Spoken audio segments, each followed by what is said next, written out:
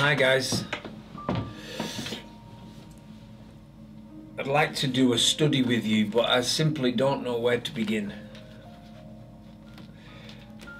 I feel it's imperative that there's such an urgency to chat about how the biblical prophecies and about the end times are coming to life in our day and age. And I know for I don't know how many years people have been saying the end is nigh. I get it. And now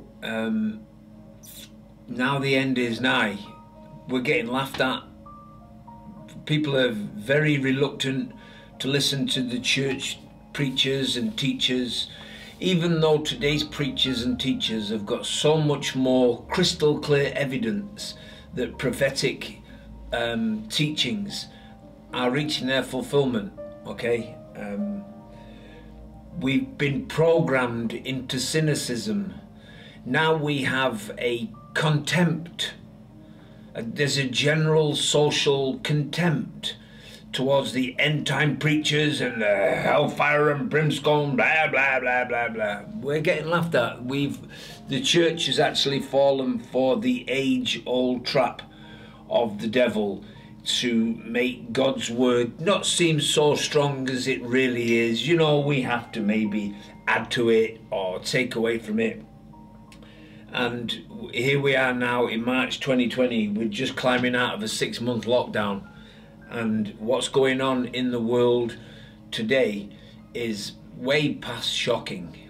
Okay, it's getting really scary. And so what I want to do, because I work with chemically dependent men and women, I have done for years, all right. I'm ex-chemically dependent. I was a heroin addict and I've been in and out of prison for the only thing that kept me alive through the 80s was the prison. I was in and out of prison between 1982 and 1993. I did 6.5 years in and out of prison in 27 different prisons. So it was the prison gave me bail from the addiction. Okay, and I'm also a what's the word? Re-educated addiction specialist. That's it. Re-educated addiction specialist. In my recovery from addiction, in year 7 or 5 of my recovery, I went back into the education system. So I'm a re-educated addiction specialist. I went into the addiction with no education, and I came out of the addiction with no education. And in recovery, I've got a degree in clinical supervision counselling, and all kinds of shenanigans have gone on. So let me address you today as a born again. I was born again on the 17th of June 1993 in prison, and I stopped the desire for mind and mood altering substances left me in the waters of baptism, or I climbed out of those dirty life controlling desires when I was baptized in full immersion in a rubbish bin in an English prison. As I came out of the water and as I climbed out of the rubbish bin, it was removed. It felt like a dirty, horrible, wet blanket or a dirty, horrible, smelly, wet trench coat had been whipped off, okay? And the desires changed. I've been clean and sober ever since. So from 13.5 years of intravenous heroin addiction, I've now got twice as much clean time. I've now got 27 years clean time. And as I say, the re-education's gone on. And so I'm speaking to you as a born-again, spirit-filled, liberated rogue with a degree in theology. I went to Bible college for 4 years. And because of most of that, let me just clarify something. As an addiction specialist, I can't see why we have to include psychiatrists and psychologists in addictions counselling. What's that about? That's like going to a brain surgeon for an ingrowing toenail. We're addiction specialists. I'm an addiction specialist, and I've got a team of addiction specialists. We've all climbed out of the valley of addiction, eh? Some of us do need psychiatric evaluation, psychiatric counselling. Because I work in the gory stories for years and years and years, up until a couple of years ago, I've not been for a couple of years, but I visit the psychiatrist and let him give me a checkup from the neck up. All right, and it was quite expensive to be told there's nothing to diagnose. All right, so as and when I come across men and women who have personality issues, crystal clear personality issues, that's not an addiction, that's a personality issue, then I've got absolutely no problem at all referring through to a clinical psychologist. But as an addiction specialist, I don't see why the clinical, psychological, psychiatric world has got its nose so far into our realm and pretty much taken over from within, convincing us that we can't get clean without a clinical psychologist. I believe what Charles Spurgeon said. At the age of 19, Charles Haddon Spurgeon said, the best way to understand man is to study God. If the scripture is what the scripture says it is, the word of God, then man is made in the likeness of God. So in order for me to truly understand man, I have to study theology. And so far, the story has progressed into a miraculous story. All right, and many men and women who have been through our facility or gone through counsel with me, or one or two of our boys and girls who do the counselling,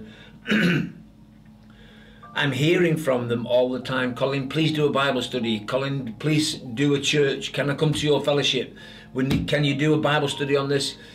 And I'm really nervous about doing the Bible study because the scriptures that, like now this morning, I'm going to look at the, excuse me, I'm going to show you something in the book of Daniel, buried in the Old Testament, okay? A Hebrew who wrote in Hebrew, okay? And from a Hebrew mindset, in a Hebrew context. And I'm an ex-smackhead from Manchester, got to try now and interpret the scripture into something that I've got to try and contextualize the scriptures so that the likes of you and me, westernized thinkers who have been drowning in the swamp of chemical dependency for I don't know how long, so that we can maybe hear it, embrace it, receive it, and maybe be changed by it. That's what the Bible study is about. That's what all Bible study is about. It's about change. It's about we change more into the likeness of God. And so this morning I have to go into Daniel. I've been listening to Jacob Prasch, and honestly guys, you've got to listen to Jacob Prasch. That's his name, P-R-A-S-C-H, Jacob Prasch, Jacob. Hebrew thinker, Hebrew speaker, lives in, I think he lives in England, he's got family in America, he was born in a Roman Catholic with Roman Catholic parents, going to a synagogue, all kinds of stuff. This guy has got insights into everything that I personally believe. This guy has got insights from within the very engine room of everything that's ripping us off as false religions and distortions of God's word. Best person in the world to listen to about Roman Catholicism is an ex-Roman Catholic. Best person in the world to listen to is about Judaism is a born-again Judaistic believer. Jacob, in my opinion, ticks all the boxes. And I listen to him over and over again. And the more I listen to him, the more I think about you guys who are struggling in recovery or struggling for theological nourishment. And it's really easy for me to recommend you listen to Jacob Prasch. In fact, I'm on the brink of saying if you don't listen to Jacob Prasch first, you're flogging a dead horse listening to me. Okay, my aim now is to get you really interested and wanting to go deeper than I can take you, and then all you're going to hear me say is go listen to Jacob Prasch. Find what you want in the teachings of Moriel Ministries with Jacob Prasch at the helm. Okay, you can also write this name down, David Pawson, P-A-W-S-O-N. He's just been promoted to glory. He's just recently died. Okay, But these are, you're not going to need more teachers than Jacob Prasch and David Pawson. If you need to go looking beyond Jacob Prasch and David Pawson, and you're not David Pawson, it's because you're not listening. And maybe you don't like what you're hearing. No, I don't understand it. Wrestle with it. I want to show you something now about a prophet who was young, intelligent, good looking, and he struggled to understand messages that he was clearly receiving from Yahweh. We're supposed to struggle to understand. The problem is, because we struggle, we give up. Let me tell you something, boys and girls. There ain't no giving up. Okay? No surrender, no turning back. All right? So, it's with fear and trepidation that I open the scriptures before you this morning. And I've had this camera pointed at me, I don't know how many times, to do this message. And I just don't feel worthy. I'm willing to take a risk. I'm willing to share with you everything that I've heard and been able to see within the scriptures. Okay? And there's something within this particular scripture this morning. If it does not tweak your interest, or if this doesn't tweak your interest, if you're not prepared to sit up and listen to what the scripture is saying, you might be in more trouble than frustration, eh? It might not be frustration that you're suffering with. It could be a heck of a lot worse than frustration. So I want you to get a Bible in front of you. I don't want you to just listen to me. I laid a challenge down. I run a little fellowship in our home, which is just starting again now after COVID-19. During the lockdown, and I was thinking about the fellowship, and I was thinking about these guys, what teachings are my little flock getting? And then in the same conversation, I was able to say, well, they've got their Bibles. But then I had to concede, but they never bring a Bible. They come to Bible study without a Bible. C'est fini pour toi. I can't, c'est fini pour moi. I can't do that, man. If you think you can go through a Bible study without a Bible, c'est fini pour toi. It's over for you. If you think you can come to one of my Bible studies without a Bible, c'est fini pour moi. It's over for me. I'm not interested in entertaining you. We've got to turn to God's word, man. Hell yawns beneath us. Okay, so I'm an evangelist, by the way. So we're going to go into Daniel, the book of Daniel in the Old Testament. You'll find it. Open the Bible at the middle. In the middle of the scriptures, you've got the Psalms. Open the Bible at the middle, turn right and get past Isaiah, Jeremiah, Ezekiel, and you'll come up to, you'll find it. Daniel chapter 8 and Daniel chapter 12. Okay, that's what we're going to look at. Daniel chapter 8 and Daniel chapter 12. All right, before we go to Daniel chapter 8 and Daniel chapter 12, I'm going to show you something. I'm going to say this before every Bible study. Okay, in 1 Corinthians chapter 10, I'm going to flick forward to 1 Corinthians chapter 10. You can join me if you want. 1 Corinthians, you're going to get used to me saying this anyway. You can join me in 1 Corinthians chapter 10. Paul, in 1 Corinthians chapter 10, says to the church at Corinth, I don't want you to be unaware, brothers, that our fathers were all under the cloud and all passed through the sea. So Paul is taking the Jewish believers, or he's referring to his Jewish heritage, his Jewish forefathers who came out of Exodus, came out of Egypt, okay, and they go through the Red Sea, and on the other side of the Red Sea, through the day, a cloud hovered above them, and by night, a flame hovered, and it was the presence of the Lord guiding his people. It was typological. That's how the Lord steered his people. As soon as they came out of slavery, he overwhelmed them with a cloud and was in front of them and behind them at the same time, from time to time, in the flaming fire. It's a theophany. It's what God used to guide his people. Okay, where back then he overshadowed them and led them from the front. Now he penetrates. So the Old Testament law overwhelmed, Christ Jesus penetrates and leads from within, okay? So that's what Paul's talking to this church at Corinth about. And he says these things took place in verse 6, 1 Corinthians chapter 10 and verse 6. These things took place as an example for us, that we might not desire evil as they did. So these guys who had every reason to believe that God was exactly who he said he was, these guys who had every justification to abandon life itself in order to be close to Yahweh, after their slavery, after the blood of the Lamb, after they were liberated because they were marked by the blood of the Lamb, and after they went through their symbolic baptism, going through the Red Sea, and after the Red Sea closed in on their enemies and drowned their past masters. Okay, so the people of God have gone under the blood of the Lamb. They've then gone out from the slavery, the camp of slavery. They've then gone through the waters of baptism, and the waters of baptism has drowned their enemy. The enemy was wanting to chase them down again. Okay, they then go out into the wilderness and start bitching and biting and backbiting and moaning and groaning because they desired evil.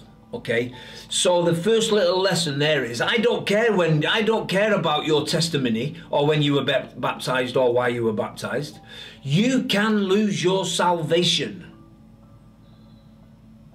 Going to a Bible study without a Bible is like going to a boxing ring. It's like going to a knife fight. It's like going to a gunfight with a pea shooter.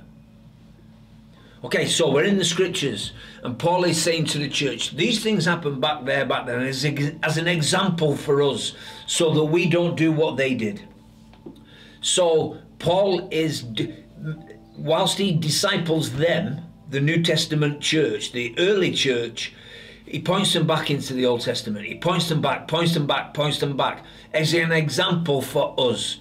70% of the scripture is Old Testament. So 70% of the scripture has been written as an example for us, so that we don't desire evil the way they did. That's 1 Corinthians chapter 10 and verse... Why am I in Matthew? I don't know why I'm in Matthew. It happens, man. All the time. I've just passed the age of 61 and I'm fast galloping towards the age of 62, and now more and more often I'm finding my glasses in the fridge, and I take bread out of the packet and put the bread back in the bread basket and put the packet next to the... Oh, it's great. It's good fun. 1 Corinthians chapter 10. That was 1 Corinthians chapter 10 and verse 6. Everything that happened all the way back then happened as an example for us in the here and now. And then again, the same in verse 11. These things happened to them as an example, but they were written down for our instruction, upon whom the end of the age has come. The end, it was all written down for us, upon whom the end of the ages has come. So, for us to fully understand what the end of the ages is looking like, all we've got to do is watch the news. All right? Particularly after we read Daniel chapter 7 and Daniel chapter 12. We're going in Daniel chapter 7 and Daniel chapter 12 now to see if we can identify today, then. Because I'm going to tell you now, from a deep conviction, what was said back then wasn't said for them back then. What was said back then was said for you and me in the here and now. Okay? Right, Daniel chapter 7, and I'm going to start at verse 15. To set the context, we need help. I've got these commentaries. Okay, I use this guy. I've got various commentaries. In brief, from one layman to another. Okay, in Daniel chapter 8, in the 3rd year of Belshazzar, a vision appeared to Daniel. Daniel is given visions in the first 14 verses of chapter 8. And the visions talk about images like goats and rams with horns and broken horns. And the vision is from verse 15, we see the interpretation of the vision. And I'm just going to share the interpretation of the vision. The countries that are symbolized in the first half of the chapter are up and running. It's all happening, guys. Okay? So, from verse 15, Daniel chapter 8. Let's just pray. Father, we thank you for your word. We open your word as pilgrims and peasants, as hungry visitors who turn up and want to eat a meal without using cutlery. I pray, Father, that you would love us, talk to us, reveal yourself to us, despite us, Lord. The time is closing, the enemy is closing in. Men and women have climbed out of chemical dependency and the devil is knocking hell out of them. I pray, Father, that you would draw heaven. I pray that you would draw each and every one of us closer to the reality of the coming victory, where King Jesus himself will go toe to toe with the king of hell, the author of lies, the prince of demons, and wipe him out with the breath of his mouth. Father, I pray that you would show Jesus to us today as we go into your word, for all our sakes and for your glory. In Jesus' name, amen. When I, Daniel, had seen this vision, I sought to understand it. So this is a clever kid, this Daniel. He's not behind the door, highly educated. He's in Babylonian captivity at the moment, and the Babylonians didn't take the skeleton, and they wanted to repopulate and educate and all kinds of stuff. They wanted to take the best of the Hebrew people and Babylonialize them, okay, for their own benefit, a bit like religion, all right? So when I, Daniel, had seen the vision, I sought to understand it, and behold, there stood before me one having the appearance of a man. And I heard a man's voice between the banks of the Ulai. I don't know how to pronounce that. U-L-A-I. Okay? So Daniel is seeking to understand the vision, and he sees the vision of one in the appearance of a man. And it called this appearance, this he who appeared in the likeness of a man, called Gabriel. Make this man understand the vision. Gabriel is the mighty one of God, okay? But this one who appears in the likeness of man has got authority over him. It's Jesus, basically. Make this man understand the vision. So he came near where I stood, and when he came, I was frightened and fell on my face. But he said to me, understand, O son of man, that the vision is for the time of the end. And he spoke, and when he had spoken to me, I fell into a deep sleep with my face to. I think he passed out. I think I would pass out. Okay? When he had spoken to me, I fell into a deep sleep with my face to the ground, but he touched me and made me stand up. And he said, behold, I will make known to you what shall be at the latter end of the indignation. For it refers to the appointed time of the end. Okay, so there is a period of indignation coming to God's people, and the vision that has just been given refers to the latter end of the indignation. Okay, I'm convinced with others that this period of indignation is the closing 7 years of history. We call it the tribulation period. Okay, so he said, behold, I will make known to you what will be at the latter end of the indignation, for it refers to the appointed time of the end. As for the ram that you saw with the two horns, these are the kings of Media and Persia. So there's a ram, and then there's the kings representing the kings of Media and Persia. None of these guys are in love with the Hebrews, let me tell you. Okay? Where's it gone? Media. And the goat is the king of Greece. So now we've got a ram, we've got the kings of Media and Persia, and we've got a goat who is representing the king of Greece. And the great horn between his eyes is the first king. As for the horn that was broken in place, as for the horn that was broken, verse 22, in place of which 4 others arose, your 4 kingdoms shall arise from his nation, but not with his power. Okay?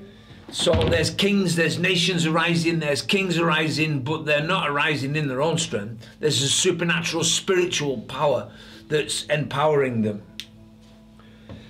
His power shall be great, but not by his own power, and he shall cause fearful destruction, and shall succeed in what he does, and destroy mighty men and the people who are the saints. So it's not God.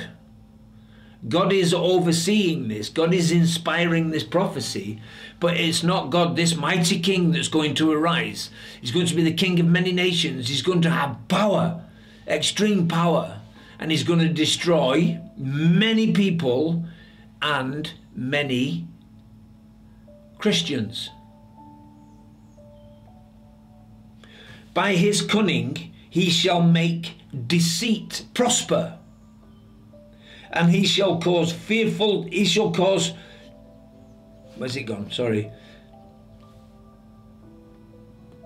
His power shall be great, but not by his own power. I've gone back to verse 24. But not by his own power, and he shall cause people who are the saints. He shall destroy many people and who are the saints. Without warning, he shall destroy many. Wow. I'm going to read this again, guys, because the significance and importance, as I get to the most significant and most important, I get a slight panic attack and an anxiety attack, and it could be the devil. I don't know. I honestly, truly don't know. But when it comes to the most important section that I want to communicate with you, I start to stumble. Okay, so I'm going to go back to verse 22. Lord, protect us, guide us, lead us by your Spirit. As for the horn that was broken, in place of which 4 others arose, 4 kingdoms shall arise from his nation, but not with his power. And at the latter end of their kingdom, when the transgressors have reached their limit, a king of bold face, one who understands riddles, shall arise. Please, let's just focus on this verse here. When the transgressors have reached their limit, when transgression is complete, when societies are absolutely governed and controlled by deceptive, prosperous deceit, and riotous transgression is absolutely at its capacity. Close your eyes now and think about the riots in South Africa, in London, in America. Think about how the different cultures are turning on each other. Think about how the different cultures are absolutely abusing the planet. Okay? And at the latter end of their kingdom, when the transgressors have reached their limit, a king of bold face, one who understands riddles, shall arise. That's the Antichrist. So when we go into this window of indignation and lawlessness runs riot, and it started, okay, there was just the most shocking one for me was a young police officer trying to arrest a black guy, and the black guy, I don't know what the black guy's up to. I don't even care what he was. I don't care what he was up to. He might have been bang out of order. He probably was bang out of order. You know, you don't go out to a riot to take photographs and have fun. So this copper's gone after him, maybe, just maybe, for justifiable cause. And this guy walks away, doesn't want to know, he's trying to get away, he's getting into his car, and this copper goes in behind him and shoots him in the back 7 times. That is not in the training manual. Mercilessly, carelessly shoots this black guy in the neck, in the back 7 times. Transgression is reaching its fulfillment. It is just getting worse. Now, this is what the scripture teaches. We've crossed a line. This is irreversible. This is not going to stop. This is not going to get any better. This is only going to spread and get worse.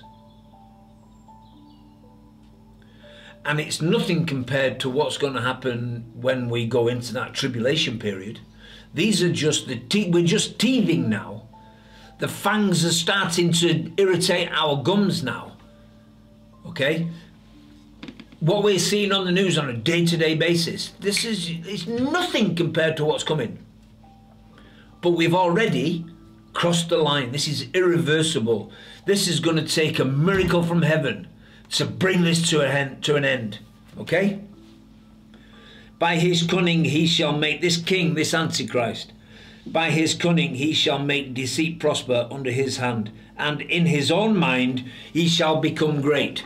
Within his heart he elevates himself. That was the original sin of Satan. That's the satanic sin. That's the embryonic satanic sin. Exalting himself. In his own eyes he's great. Okay?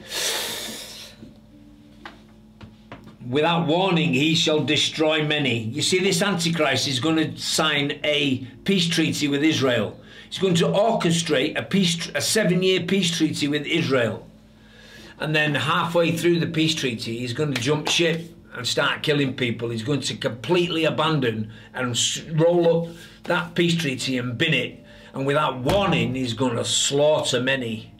Okay? I hear 2/3 of the Jews are going to get wiped out. Okay? I don't know how true that is, but I trust my teacher. I really, truly trust my teacher. Without warning, he shall destroy many, and he shall even rise up against the prince of princes. You see this arrogant idiot? He rises up, he abandons the peace treaty, he kills however many, and then he thinks he can go nose to nose with Jesus himself, the Prince of Princes. And he shall be broken. But by no human hand. Jesus is going to sneeze on the Antichrist, and the entire kingdom of the Antichrist is going to be wiped out and cast into the eternal lake. What does the kingdom of the Antichrist look like? Well, it's deceptive. It thinks it's good. It thinks it's beyond the law. It's more comfortable with religion than Bible study. As long as the Bible study doesn't interrupt them. It's called Babylon. Okay, we're happy. You know, I've got this real in me about political parties. The South African Christian political party. Where's the biblical mandate for Christian political parties? We don't hold hands with the world. That's the essence of Babylon, where it's religion and it's really nice, but it holds hand with false religions. And it's happening, man. Transgression is reaching its fulfillment. It's coming, eh?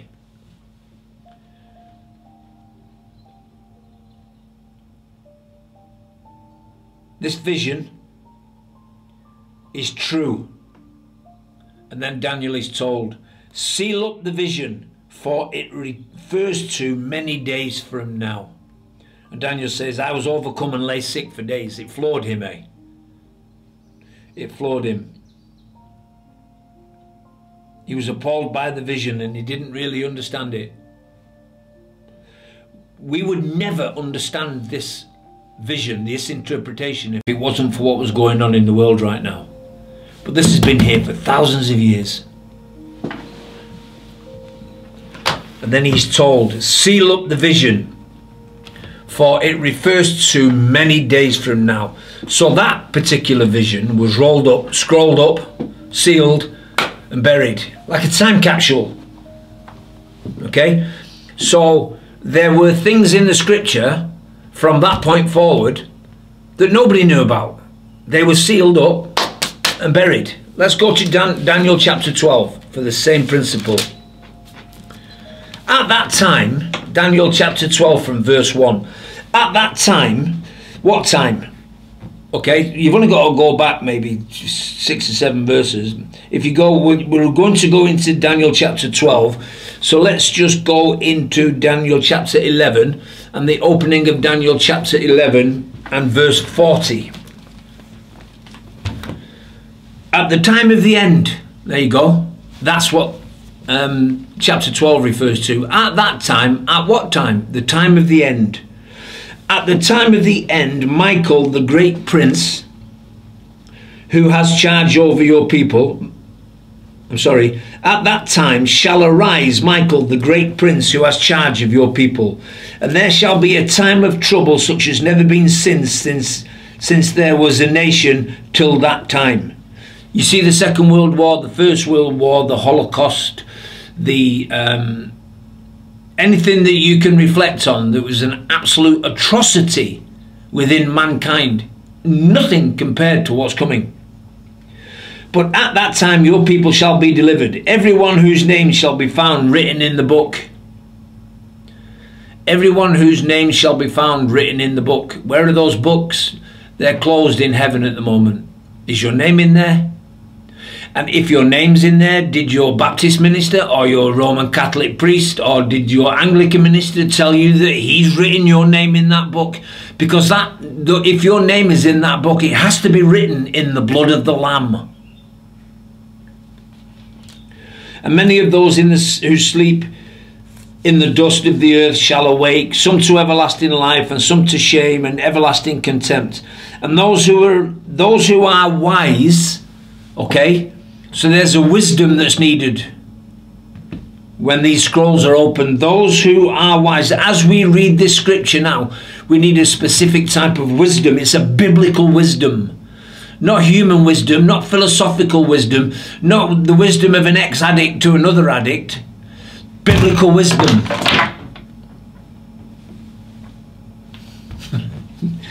Just nearly wrecked my office. Biblical wisdom. Okay? Where have we gone? Those who are wise shall shine like the brightness of the sky above, and those who turn many to righteousness like the stars forever and ever. But you, Daniel, shut up these words and seal the book until the end of time. So there's another scroll that's getting signed, sealed and not delivered. Many shall run to and fro. At the end times, many shall run to and fro, and knowledge shall increase. I'm going to read the words of this vision again, and I want you to close your eyes now, because I'm just going to add something onto the end of it. All right? What I'm about to read ends with the word increase. What I say directly after the word increase is me. It's not in the Word of God.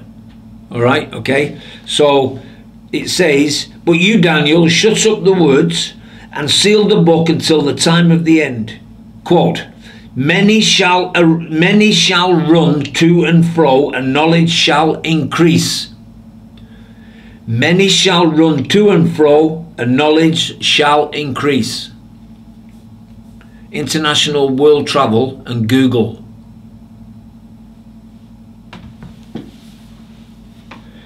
Then I looked from verse 5. Then I, Daniel, looked, and behold, 2 others standing, one on this bank of the stream and one on that bank of the stream. And someone said to the man clothed in linen, who was above the waters. Here we now see Jesus again, hovering above the waters. Okay, Jesus is the one who can walk on the water, hover above the water. And Jesus is the spirit with skin on. The same spirit in Genesis chapter 1 where it says the Spirit of God hovered above the waters. It's God's thumbprint in the Old Testament, okay? The man clothed in linen who was above the waters of the stream. How long shall it be till the end of these wonders? And I heard the man clothed in linen who was above the waters of the stream.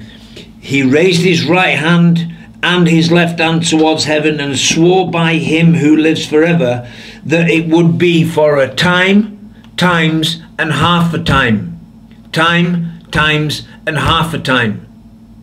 A year, 2 years, half a year, 3.5 years, the second half of the tribulation.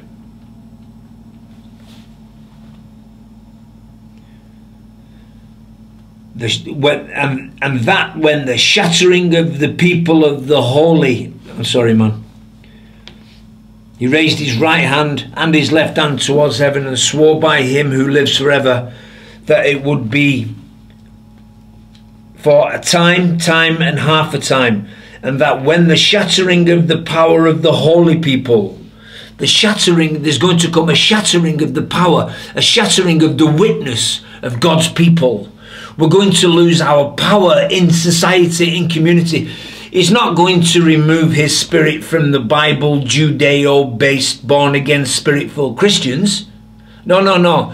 He's going to allow those who refuse to be Judeo-rooted, Judeo, born-again, spirit-filled, New Testament saints, blah, blah, blah, blah, blah. Those whose theology only goes as far back as the New Testament. The Old Testament is not for today.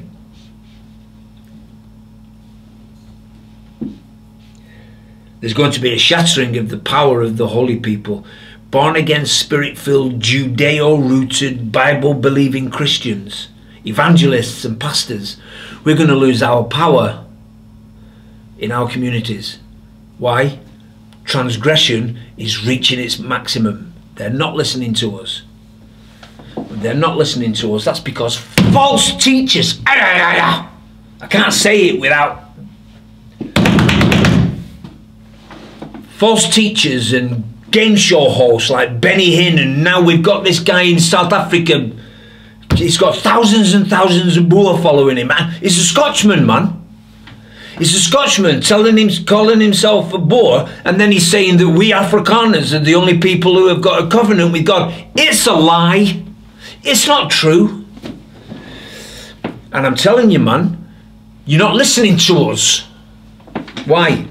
Well, it could be that God is breaking the power of the truly regenerate, truly converted, not the religiously cultural faithful, you clown. Not the religiously cultural faithful, the truly born-again, spirit-filled, those who are willing to walk away from their communities to bury their dead. Those who are willing to walk away from their families without burying their dead. Truly converted from the old life to the new, from the flesh to the spirit. Truly born-again, spirit-filled, seasoned theologians whose teachings go all the way from Genesis chapter 1 right through to the end of Revelation chapter 22. We're losing our witness, man. We're losing our witness because you won't listen. And because you won't listen, he's taking our power away, man. The shattering of the people, the shattering of the power of the holy people. Listen, I'm not calling myself a holy person. The Bible tells me who I am. I wouldn't consider me holy, for crying out loud. Then I said, Lord, what shall be the outcome of these things? And the Lord said, just go get on with your day, Daniel, for the words are shut up and sealed until the time of the end. Many shall purify themselves and make themselves white and be refined. Some of you, because your mum and dad were Christians, because your mum and dad were NGK or Anglican or Baptist, some of you think that you can be Christian without being convicted of sin, broken-hearted, turning to God because of what Jesus did, and then being refined and purified. You can't refine without pain. It hurts, man. Yeah. Oh, I was born in a... My dad was a pastor and my granddad was a pastor. God doesn't have any grandchildren. If you're not born again, you belong to the system of the Antichrist. And I couldn't care less what your dad does.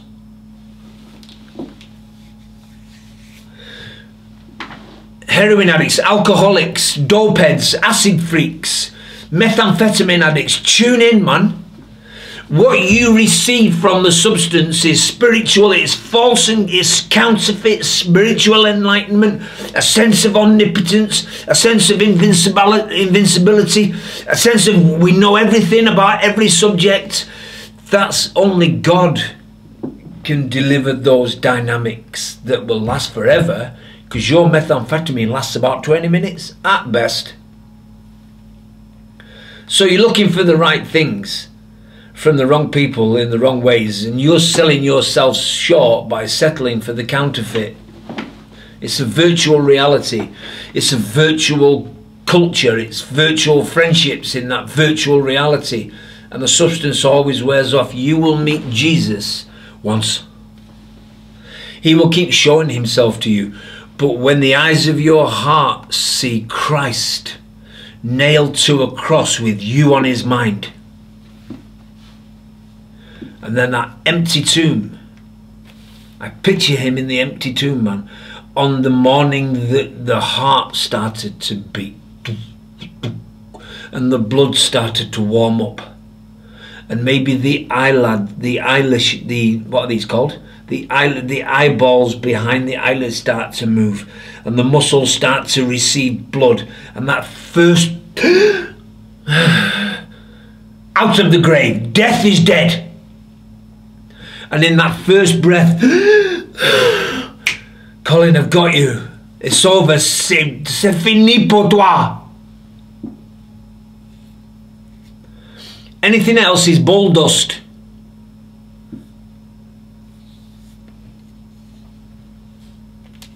I don't mind if the Lord breaks the power of my evangelism, because I'm sick and tired of trying to evangelize inside the churches.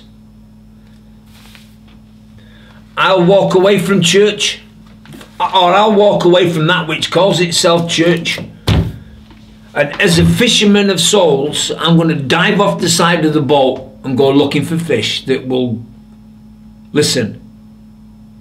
David Pawson's dad told David Pawson, son, you must never just climb into a man's soul. As a Christian, you need to get alongside first and befriend.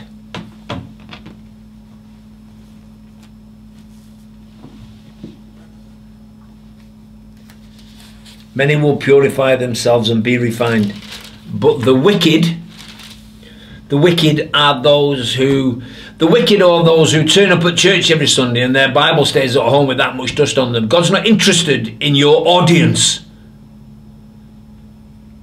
His son died, suffered and died, and he had to watch his son being bullied and spat at by men like me. God's not interested in your attendance. He wants to know, do you know me? Can you give an account of the faith that you profess? Can you deliver to the saints and the lost the entire counsel of God? Are you ashamed of the gospel? If you go to a Bible study without the Bible, it's because you're lazy and you're ashamed of the gospel. And I've just lost my page.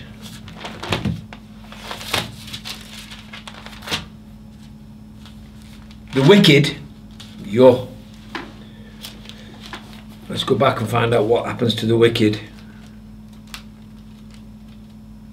We're nearly there, guys. I can feel the undercarriage is lowered now. Daniel chapter 12. Many shall purify themselves and make themselves white. It's your responsibility to get yourself purified.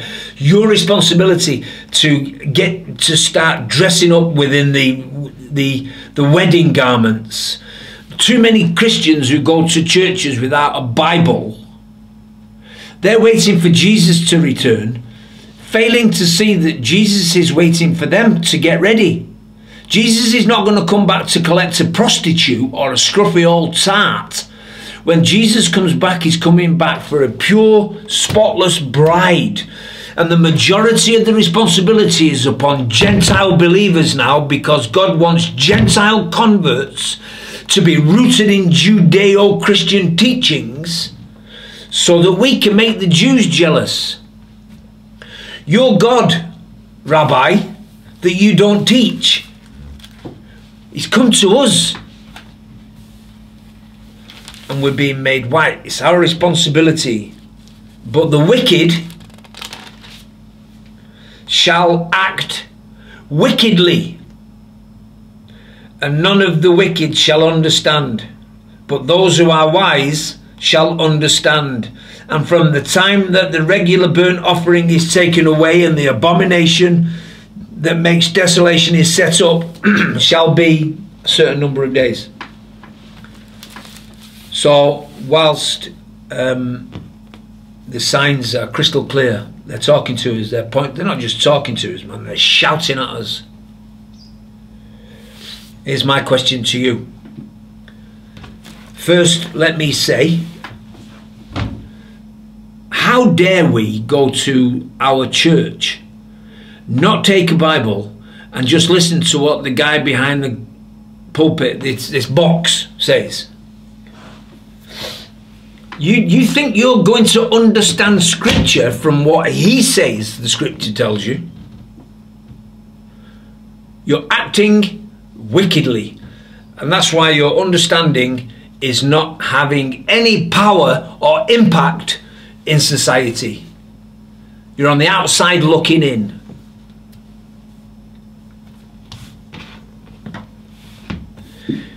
On the morning that Jesus Christ rose from the dead, or the evening of the day that Jesus Christ rose from the dead, he visited his disciples who had walked away from their communities. His disciples were gathering in a room. They were hiding from their families. They were hiding from the religious surroundings. They were hiding from the Judaizers. It was very similar to a small band of Afrikaners hiding from the pastor, the dominee, from the NGK, or a small body of Roman Catholic, born-again, spirit-filled, Judeo-understanding Christians who've walked away from the Roman Catholic Church, and they're hiding from their religion. And Jesus, on the night that he arose,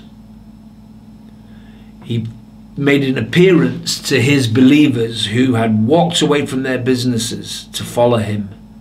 And even after he had been in the grave for 3 nights, they gathered together, and then he appeared to them. And in that same meeting, John chapter 20 from verse 19 and following, in that same meeting, Jesus breathed on them and said, "Receive the Holy Spirit." So we have his followers encountering the risen Jesus, converted into Judeo-rooted, born-again, spirit-filled Christians. That's the church. Nothing else qualifies.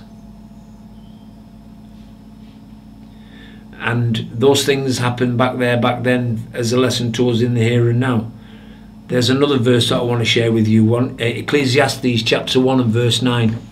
Right in the middle of the Bible, close enough to the middle of the Bible. Ecclesiastes 1 and verse 9. What did happen will happen. What has taken place will take place. As it started is how it will end. As the church started, with a small band of believers who have walked away from everything and everyone to follow Christ, encountering the risen Christ, receiving his Spirit and being born again right there, right then in John chapter 20. But they had no power in their community until 49 days later. There is a window of time where the truly born again, spirit-full, Judeo-based Christians are going to lose their power in communities. They're not going to lose their Saviour, they're just going to lose their impact. Are you listening?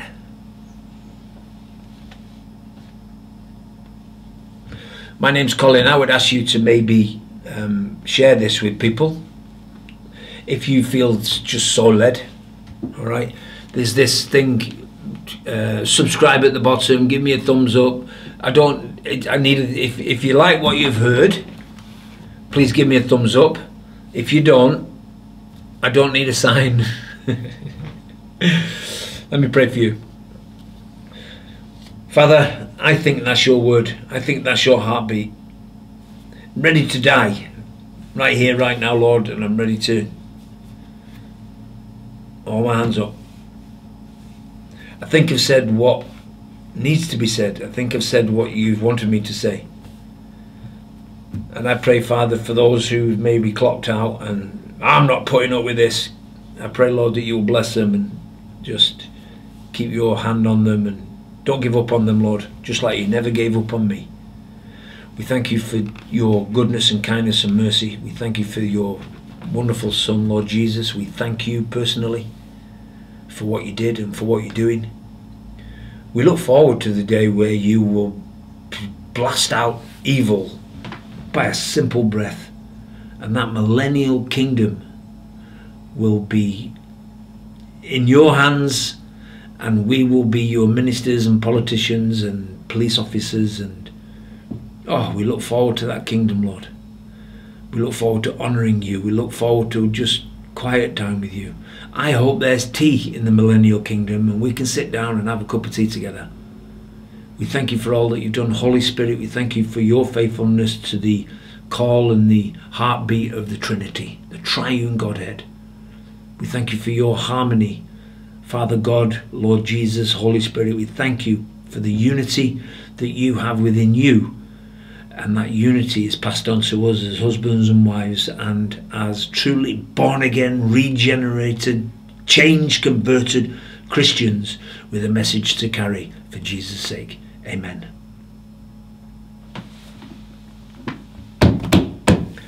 I've lost the what's it. There it is.